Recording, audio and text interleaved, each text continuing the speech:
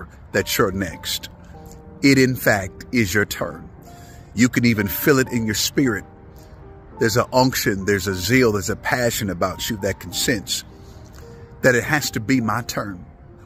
I'm talking to those that have been overlooked, to those that have been discouraged, to those that have been depressed possibly, to those that have been frustrated.